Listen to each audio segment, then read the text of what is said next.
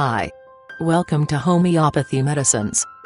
Today in this classic Homeopathic Materia Medica lecture discuss about Homeopathic Medicine Sepia by Dr. Farrington, MD. Before starting this video, please subscribe to this channel. We need support from you to make this channel more beautiful and more informative. Now going to discuss about Sepia, its uses and symptoms. Belonging to the mollusca is an animal called the sepia, or cuttlefish. A hard calcareous substance belonging to the cuttlefish is, you all know, used for the feeding of birds. The animal itself possesses a little sac or pouch which contains a dark brown, almost black fluid.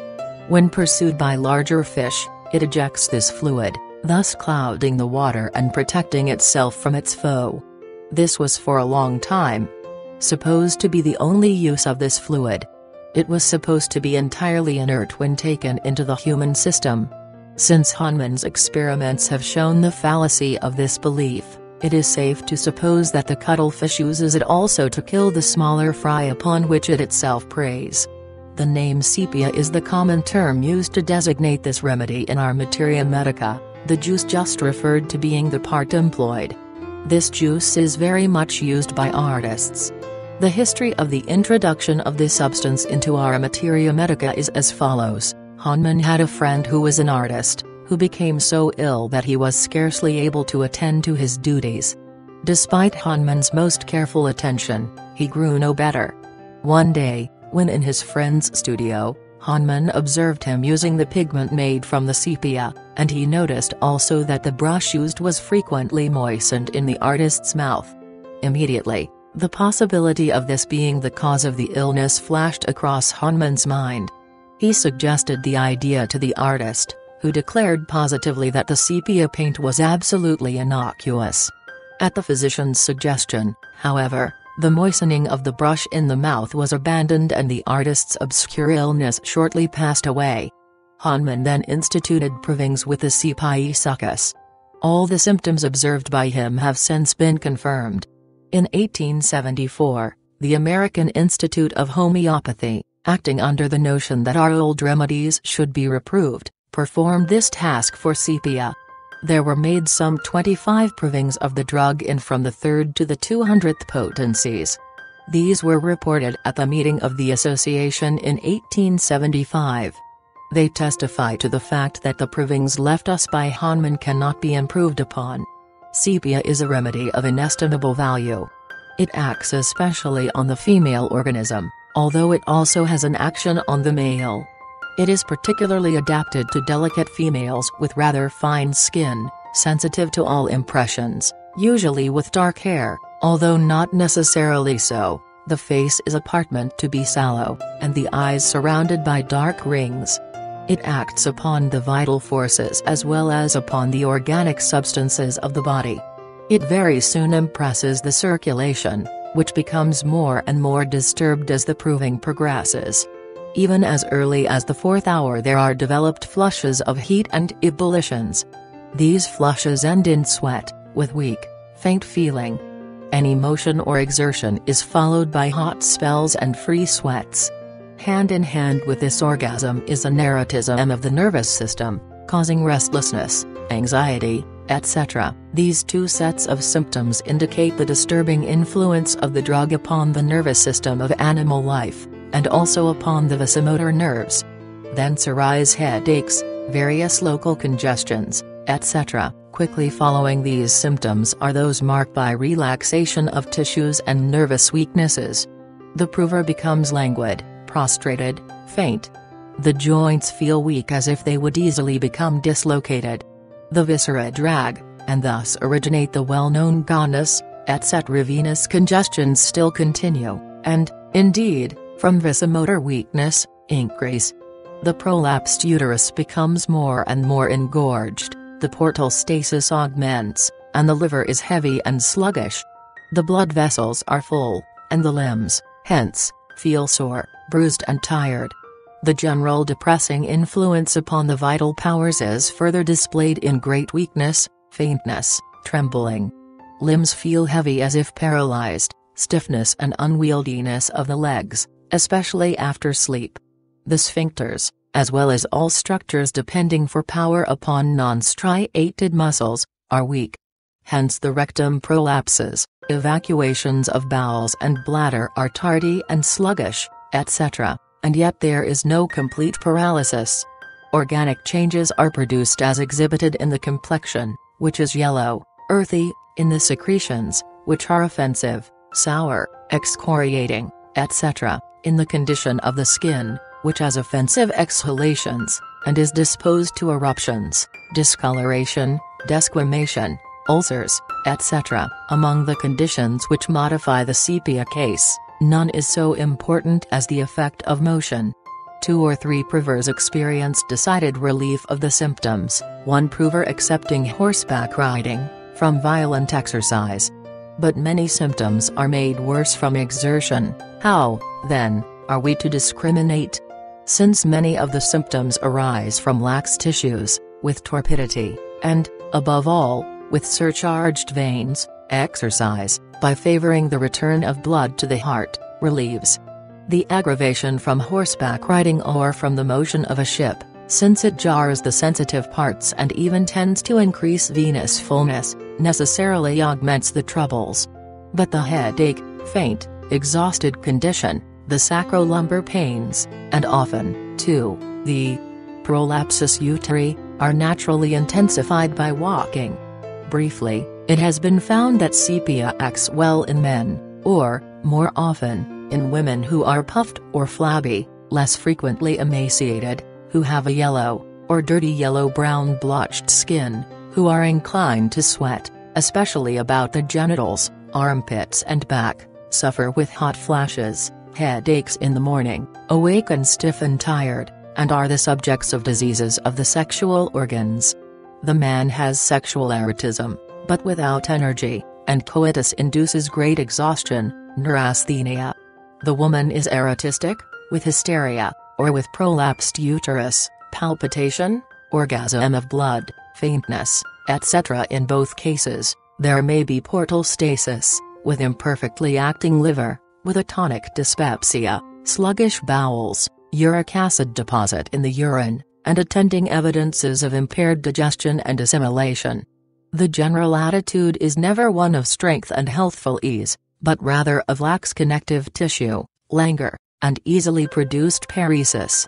It is to be further remembered that the sepia symptoms are notably worse in the forenoon and evening, the afternoon bringing a time of general mitigation. Of this fact there are numerous confirmations. We are prepared to review the symptoms in detail, and determine if they sustain the assertions thus far made. To understand the symptomatology of so large a medicine as sepia, it having in its pathogenesis some 2,000 symptoms of more or less importance, we will consider the action of the substance as it affects the various tissues. First of all, the blood. Sepia causes great disturbance in the circulation. Many of its symptoms seem to depend upon venous congestion, and this is especially noticeable in the portal circulation. Reviewing some of the symptoms based on this pathological condition, we find flashes of heat which seem to begin about the trunk and go upward to the head, with anxiety, and, of course, an oppressed feeling, ending in perspiration, throbbing all over the body, particularly at the epigastrium, in the hepatic region, in the uterine region, and in the small of the back. This symptom is very common in hysteria and in chlorosis.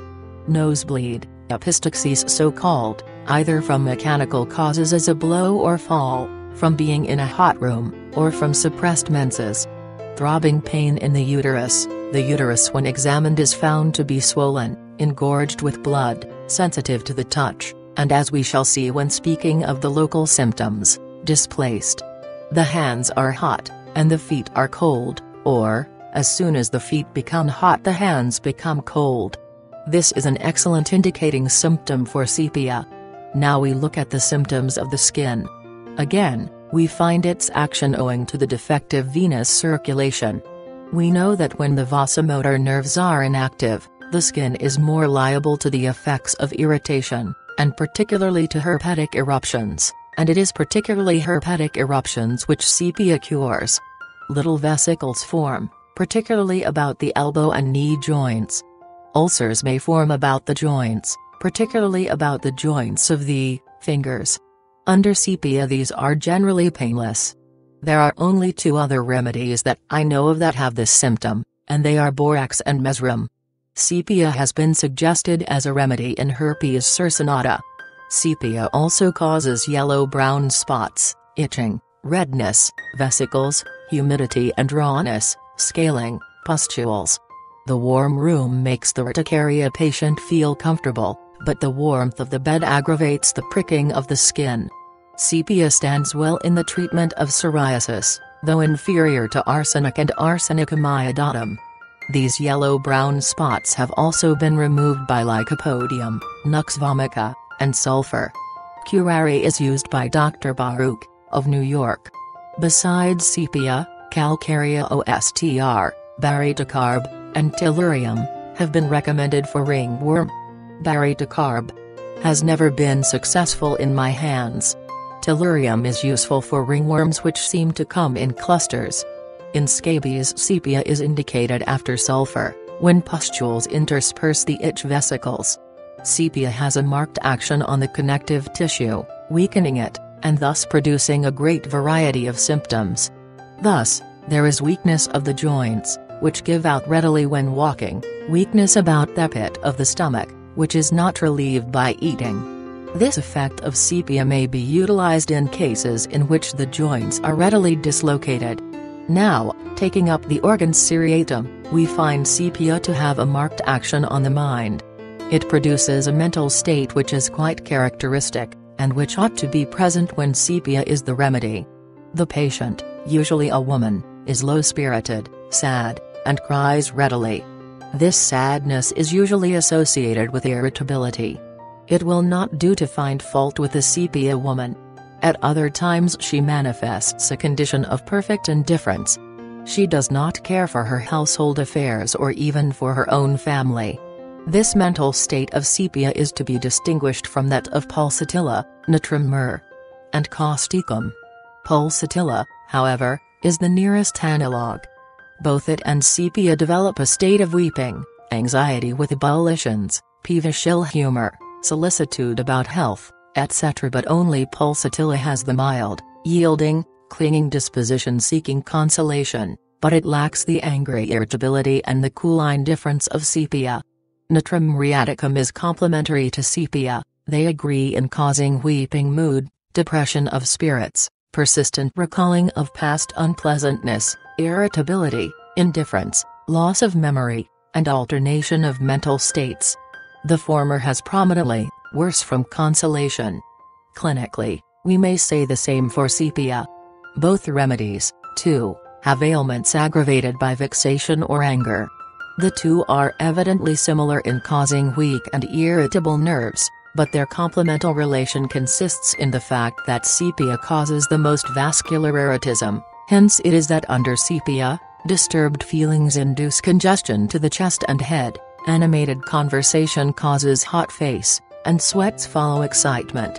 In natrum myrrh, the symptoms point more to nervous excitement or weakness alone, hence emotions induce tense headache, animated talking and drawing up the spine, and unpleasant thoughts cause sadness, paralytic weakness, or irritability without ebullitions.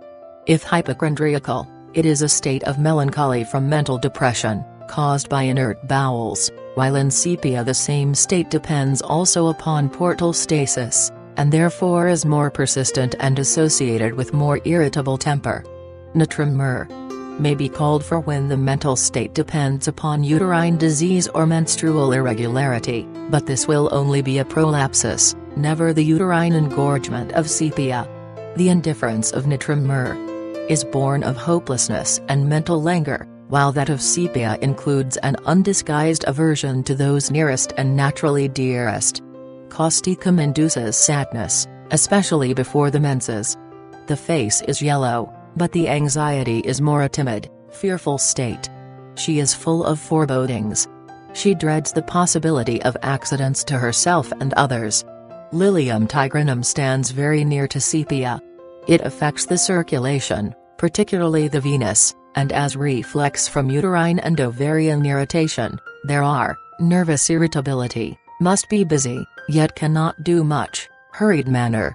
Depressed, full of apprehension of incurable disease, of accidents, etc. Feels that she will go crazy, weeping mood.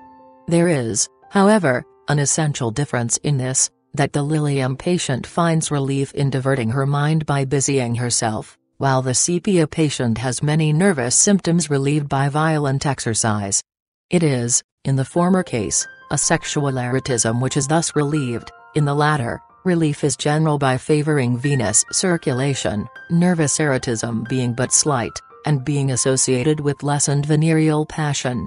Hepper develops a mood which it may not be inappropriate to consider: sadness, unpleasant events return to mind, sad evenings, even to thoughts of suicide, peevish, the slightest thing makes him break out into violence. He does not wish to see the members of his own family.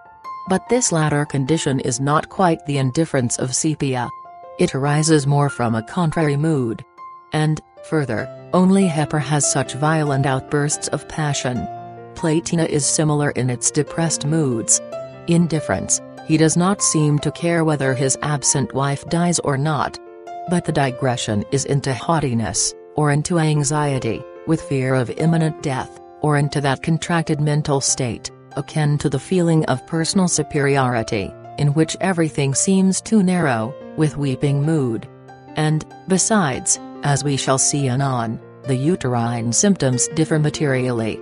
Let us now consider the head symptoms of Sepia. There is a disease of the head called hemicrania, for which Sepia is one of our main remedies. The symptoms which indicate it here are the following: pains over one eye, it may be either of a throbbing character, deep, stitching pains which seem to be in the membranes of the brain, and these pains almost always shoot upwards or from within outwards. The patient can bear neither light, noise or motion. Usually, with women, there are soreness of the face and disturbance of uterine position or of menstruation. We find, too, that the patient may have a jerking of the head backwards and forwards. This has been utilized in nervous women, with hysteria for instance, and also in children with open fontanelles. In this case you should not give sulfur, calcarea, or remedies of that type. Sepia is also useful in arthritic headaches, especially when, like those of nux vomica, they are worse in the morning, with nausea and vomiting. The liver is of course affected, and the urine is loaded with uric acid. In hemicrania you may compare Sepia with belladonna, sanguinaria, iris versicolor, pulsatilla, nux vomica and theridion. Belladonna is to be selected in hemicrania when there is violent hyperemia, with throbbing carotids, red face, intolerance of the least jar, light, or noise. It is indicated you will see in plethoric patients, and not in the cachectic as with Sepia. Sanguinaria produces a right-sided headache, the pains coming over from the occiput. They increase and decrease with the course of the sun, reaching their acme at midday. The paroxysms end with profuse urination, as in silicea, gelsemium and veratrum album. They recur every 7 days. Sanguinaria also has a menstrual headache which attends a profuse flow. In Sepia the menses are scanty. In sanguinaria the pains are on the right side, in Sepia they may occur on either. You will use iris versicolor in hemicrania when the attack begins with blurring of sight and the paroxysms are attended with sour, watery vomiting. The pains involve the infraorbital and dental nerves, with stupid or stunning headache. Pulsatilla is very similar to Sepia. Both are indicated with scanty menses, bursting, throbbing or boring, stitching pains on one side of the head, obscuration of sight, white tongue, nausea and vomiting. Pulsatilla has the most vomiting, thickly furred tongue with clammy mouth and relief from cold air. The pains are shifting in character, and are associated with chilliness. They are worse in the evening. In Sepia, the pains recur in shocks or flashes, with proportionate increase of heat in the head. The blurring of sight is associated with heavy eyelids, and the face, though red with headache in either remedy, is ordinarily yellow with Sepia and pale with pulsatilla. Nux vomica is more suited to men than is Sepia. It cures a drawing, aching feeling as of a nail driven into the head, or as if the brain were dashed to pieces. The face is pale sallow, or sallow on a red ground. The attacks commence early in the morning, and generally increase to a frantic degree. As under sepia, the exciting causes may be hemorrhoids, abdominal plethora, or brain fatigue. In general, however, the two drugs are very different. Arsenicum album will cause a throbbing, stupefying headache over the left eye.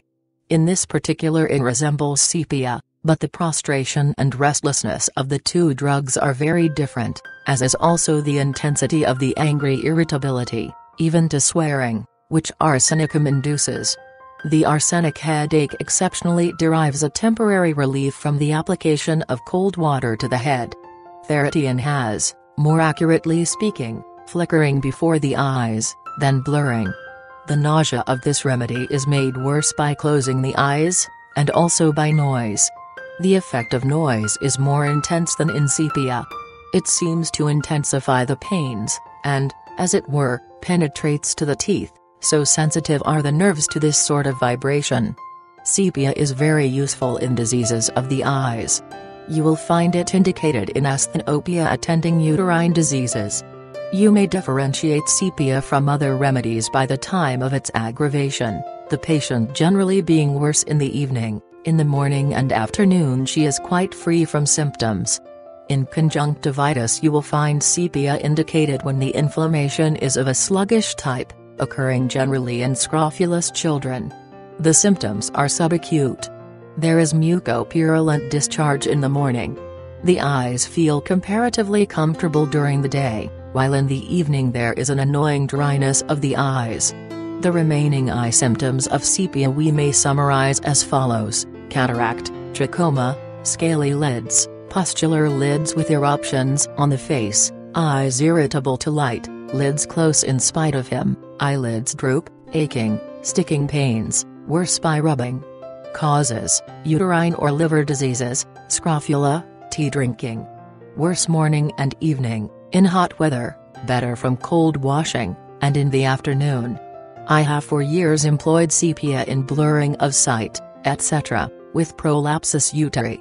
See also, Norton's ophthalmia therapeutics. I have likewise found it efficient in asthenopia, associated with exhaustion dependent upon loss of semen, whether of voluntary or of involuntary occurrence. In these respects the drug is similar to natrum myrrh, lilium tig, J. Boericke, Colicarb. The first of these superadds muscular weakness, internal recti, stiff sensation in the muscles of the eyes on moving them, etc. There is running together of letters or stitches, but not the sudden vanishing of sight so marked in sepia. Lilium tigrinum causes smarting of the eyes, blurring with heat in the eyelids and eyes, sharp pains over the left eye, thus symptomatically resembling sepia. It has also burning, smarting in the eyes after reading, better in the open air, like pulsatilla. Spasm of accommodation. Study J. Boericke. Cyclamen and pulsatilla may also be considered with sepia in sudden vanishing of sight, the first with profuse and dark menses, the second with scanty dark flow. But the cyclamen blindness accompanies a semilateral headache of the left temple, with pale face, nausea referred to the throat, and weak digestion. Under pulsatilla, which you may also use in conjunctivitis, there is a discharge of mucopus, but it is bland and is worse at night, with agglutination of the lids in the morning. There are fine granulations on the lids. The patient is subject to repeated highly inflamed styes. Graphites you may employ when the canthi crack and bleed, and the edges of the lids are pale and swollen as well as scaly. Thuja is indicated in eye affections of tea drinkers. Brown, bran-like scales accumulate about the cilia, and there are little tarsal tumors like warts. Nux vomica will be called for in eye affections associated with liver diseases. The symptoms are worse in the morning, and some of them are relieved by cold bathing. Natrum myrrh, like sepia, is indicated in eye affections reflex from uterine disease, the lids droop.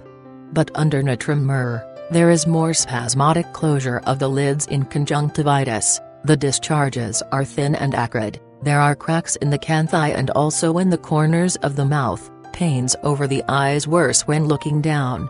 Alumina likewise has falling of the lids, dryness, burning, dim sight, but alumina has aggravation in the evening and at night. The inner canthi are affected. Next, the action of sepia on the abdominal organs. We find it indicated in the form of dyspepsia mentioned a few minutes ago, and also in the dyspepsia incident to uterine diseases, when it is associated with a gone, empty feeling in the epigastrium or the abdomen, a with sour or bitter taste in the mouth, and with longing for acids, pickles, the gratification of the appetite for which seems to relieve these symptoms. The tongue is coated white, the bowels are usually constipated, the stools being hard, dry, and insufficient, or even if not indurated, are expelled with difficulty. The abdomen is swollen, and distended with flatus, and there is almost always soreness in the hepatic region. On making a physical exploration, you find the liver enlarged, not from fatty or amyloid degeneration, but from congestion. Hemorrhoids are also an indication for sepia when there is bleeding at stool, with a feeling of fullness in the rectum as though it were distended with some foreign material, which seems to excite an urging to stool. The urine has a peculiar fetid odor, and is very turbid. When standing, it deposits a lithic acid sediment, which adheres quite tenaciously to the side of the vessel. Lycopodium is a very worthy rival of sepia in the condition just described.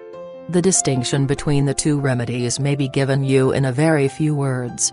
A sensation of emptiness in the epigastrium is more characteristic of sepia, repletion after eating, of lycopodium. Indeed, with the last named, the repletion overshadows the other symptoms, often existing without any alterations in the appearance of the tongue. Sour taste and sour or burning eructations are, however, very common. The abdomen is in a state of ferment. After eating, the circulation is disturbed, with irresistible drowsiness. The urine contains a sediment of free red sand. The bowels are constipated with urging and constriction of the anus. The urine, however, is not so offensive as under sepia. Sulfur resembles the sepia in many respects. Both are suited in torpid cases with defective reaction. There are abdominal plethora, congested liver, biles, constipation, hunger about 11 am, bitter or sour taste, eructations, sour or tasting like bad eggs, fullness from little food, etc. In sulfur the face is more blotched, red, and at times spotted. Saliva nauseates him. He vomits food. He craves brandy or beer and sweets, but the latter disagree. He experiences hunger at 11 am, while in sepia it is more of a gone, faint feeling. The constipation is attended with ineffectual urging like nux vomica. For gone, empty feeling in the epigastrium, compare sepia with calcarea austrium, cocculus, polycarb, stanum, ignatia, carboin, sarsaparilla, nicolium, oleander, ipecac, thea, staphysagria, actorac, and hydrastis. Cocculus has the weakness extending all over the abdomen and chest. It tires her to talk. The feeling is renewed by overexertion and especially by loss of sleep. Polycarb has empty feeling before eating, out of proportion to the feeling of vacuity caused by hunger, with undue bloating after eating, especially after soup in small quantity. Under stanum, the sensation continues after eating, and extends all over the chest. With ignatia, it is attended by sighing. Under carboanimalus, it arises from loss of vital fluids. Sarsaparilla has it associated with rumbling in the abdomen. Nicolium, without desire for food. Oleander, with sensation of distended abdomen, the chest feels empty and cold. Actorasmosa is excellent when, with the faint, empty feeling in the epigastrium, there is a trembling, wavy sensation proceeding from the stomach over the body. Hydrastis relieves when there is sinking sensation, palpitation of the heart, and mucus-coated stools. Thea produces a gone, faint feeling, sick headache radiating from one point, and pains in the left ovary. Thanks for watching this video.